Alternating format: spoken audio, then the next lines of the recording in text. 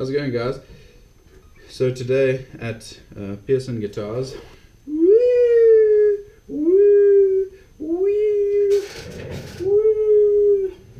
we've got this Fender Highway 1 Strat with a maple board for a refret. Here we are again. With this, with a maple board, I wet it as well. It helps preserve the finish around the frets, and when the water is boiled away, I know exactly when to remove the fret. So here we go.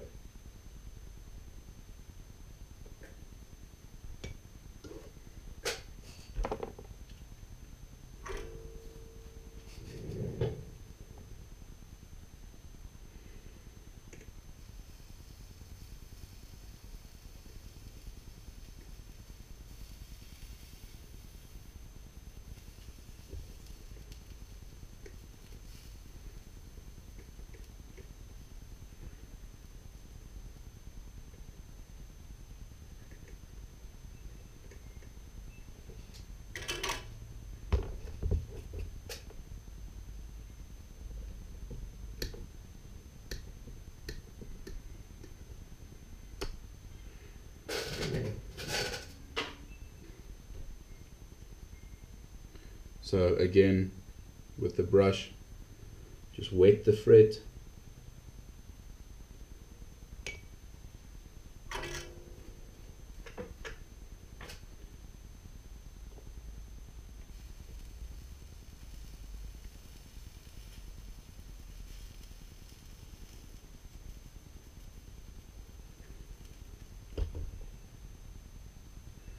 And I'm watching the water boil away. I'm watching quite carefully. And there's probably about a 1.5 to a 2-second gap between when you're burning the fretboard and when you are just warm enough to be removing the fret. So it's quite a gentle thing. Where did I throw the other one? Whatever. So there's a lot of dirt around the fret, which I'll clean up before I start pressing the new frets in, but there's no tear out, and I have successfully preserved the finish around the fret so that I do not have to refinish the fretboard. So I'm going to do the rest of these off camera, and I will see you guys in a moment. And we're back. So all the frets are out now, and I've cleaned the gunk off. And there's absolutely minimal damage to the fretboard, which I'm incredibly happy with. So now we're going to come in with this again. Even though I can use a normal fret saw, the normal fret saw is just a bit too big. They do make a smaller one. I don't have the smaller one, also from StewMac. For cutting fret slots, this is 100% the correct tool to use. But just for neatening up slots, this is really, it's a fantastic tool. So I'll do the same as last time. I'm just going to come in and just neaten up 1 or 2 of them, and then I will do the rest off camera, and I'll be back with you guys in a couple of moments. I'm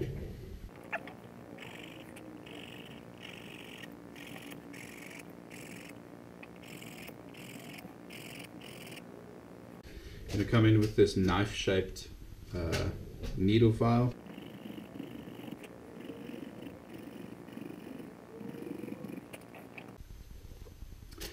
And again, we're going to be using Sintoms. There you go. So we're going to be using Sintoms.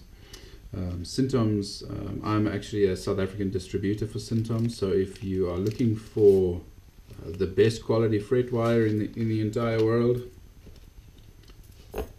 and you're in South Africa,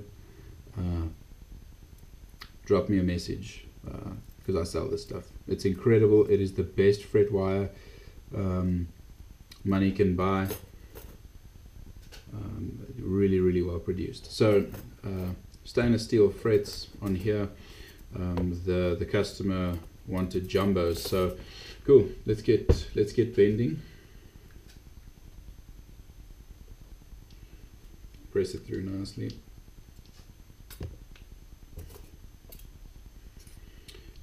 This is also the Sintoms fret bender. I've used this particular one for about 4 years.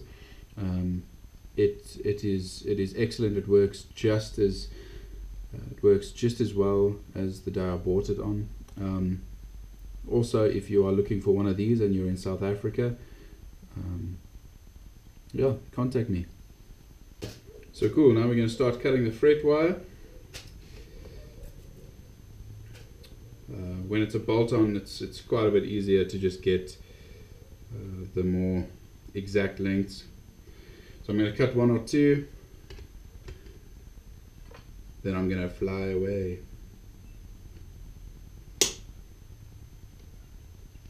StewMac fret cutter works great.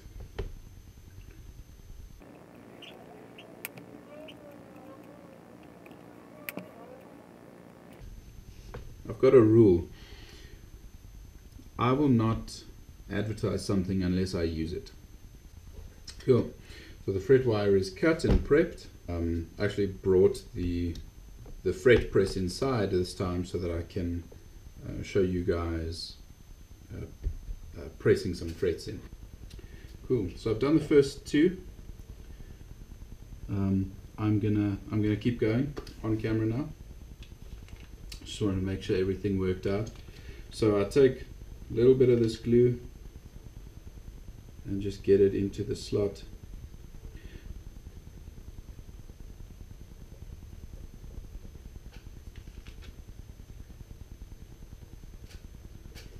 And I take the damp rag, just clean the glue excess off,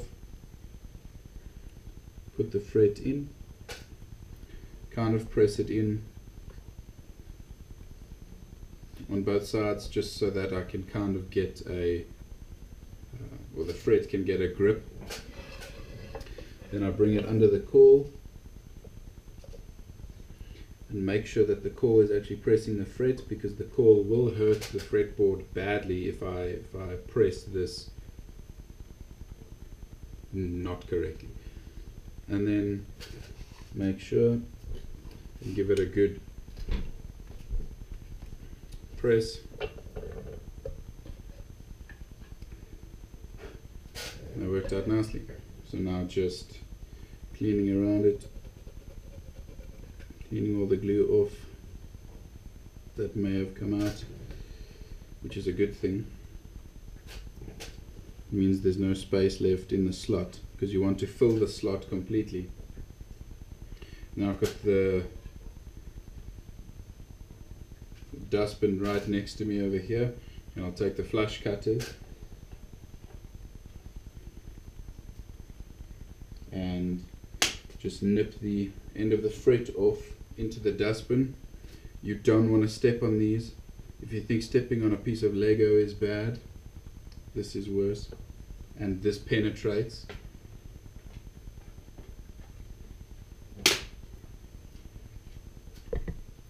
Cool. So now that I've fretted until the point where the heel has ended, I'm going to move over to a neck rest. Cool. And I will be using this for the duration. This is just a StewMac neck rest. Yeah. So just carrying on the same way. As soon as I get into the hang of it, I start doing 2 frets at a time. I can start doing that from the 15th fret upwards. You just can't cut the frets next to each other when they're so close together.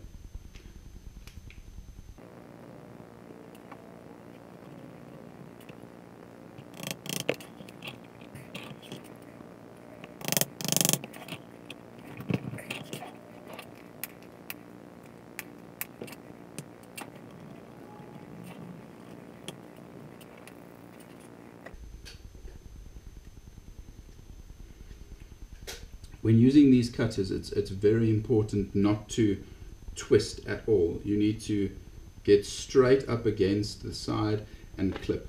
If you twist, you will you'll break the blade of the cutter. So don't twist, straight.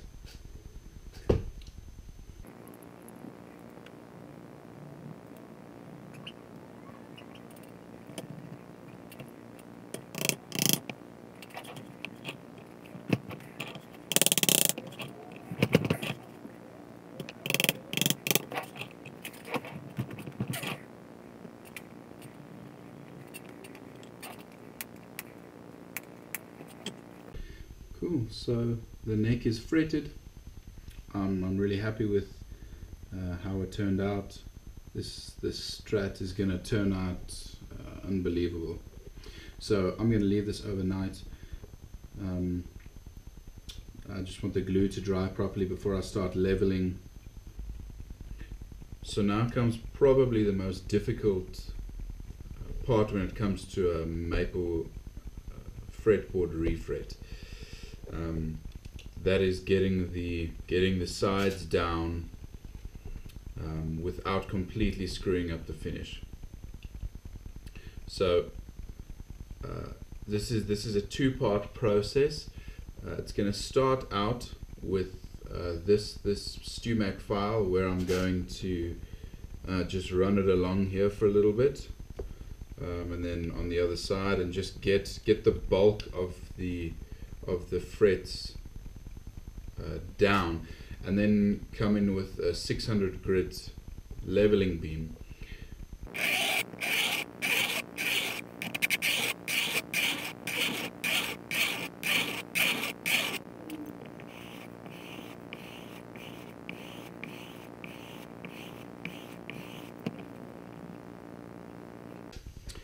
So now I can still feel the frets on the side, but it's almost confusing. What is the fret and what is just a sharp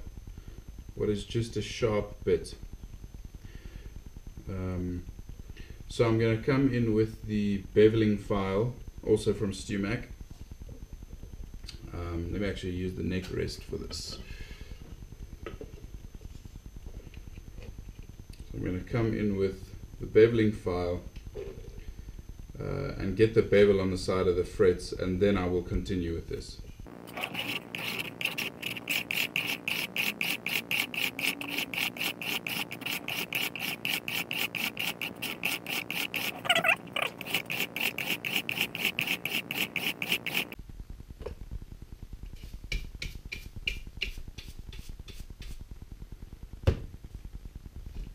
So once I get to this point, so this point being the frets have probably about 90% of their bevel.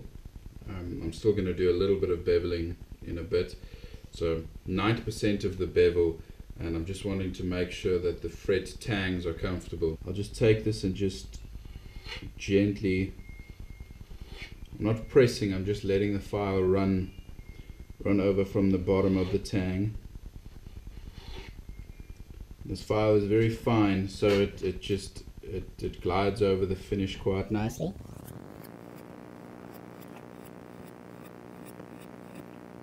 From the side, I literally can't even feel the fret. That's a good thing.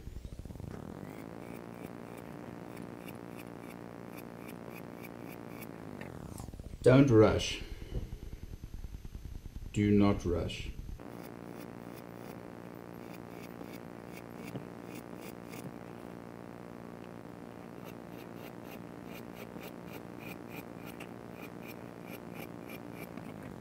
So there are two parts to the reason I use this very fine file.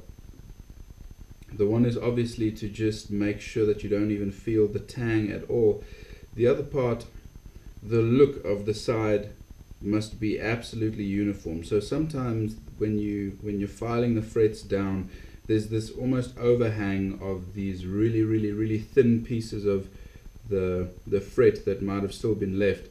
And what this does is it breaks those off to make sure that you have a very nice, almost hard line going, so that everything just looks uniform. I'll now be straightening the neck with this Stumac notched straight edge. Now I'm going to come in and level the frets.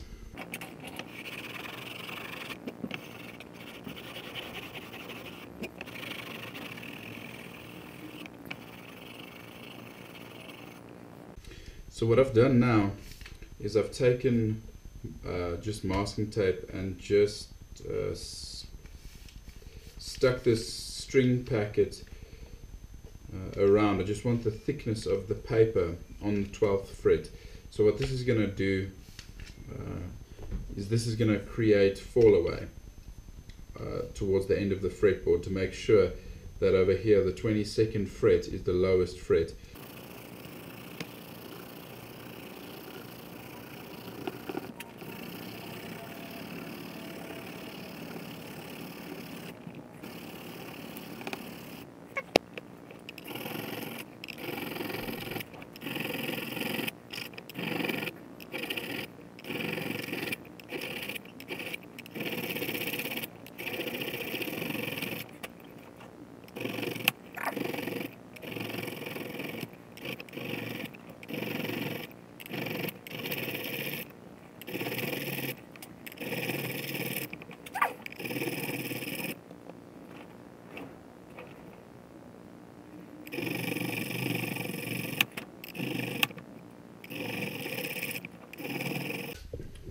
And we've come to the samurai swords part.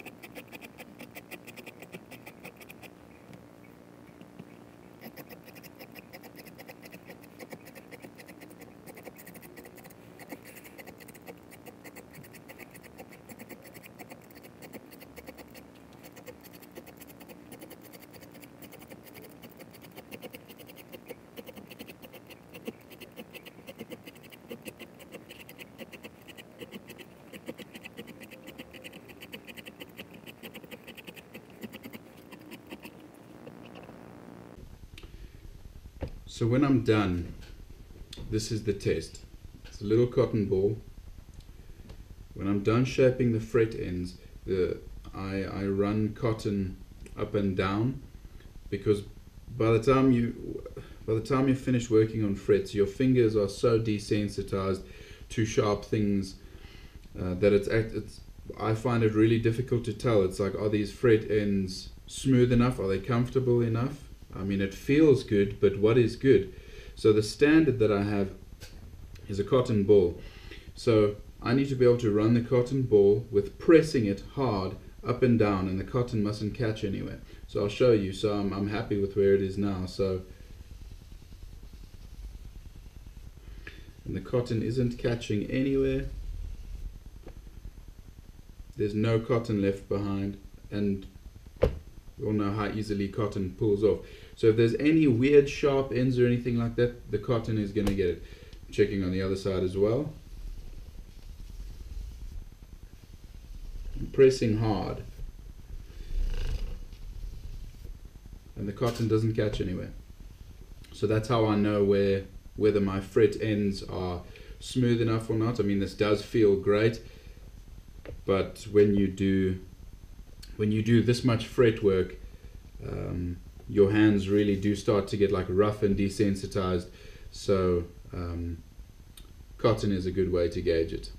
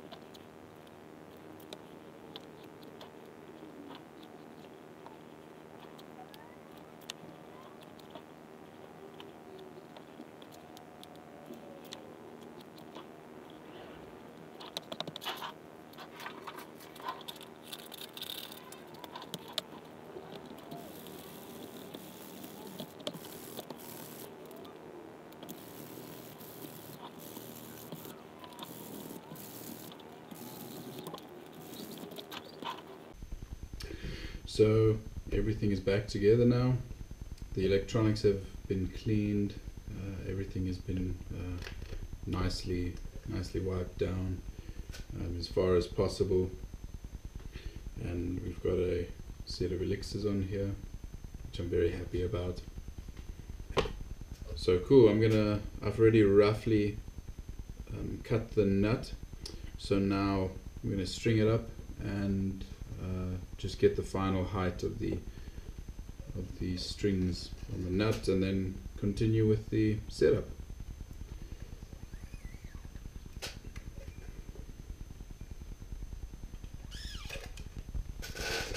Cool. So I've got the action really close to where I want it. I've got the neck relief to where I want it. Now I'm going to cut the nut. Yeah.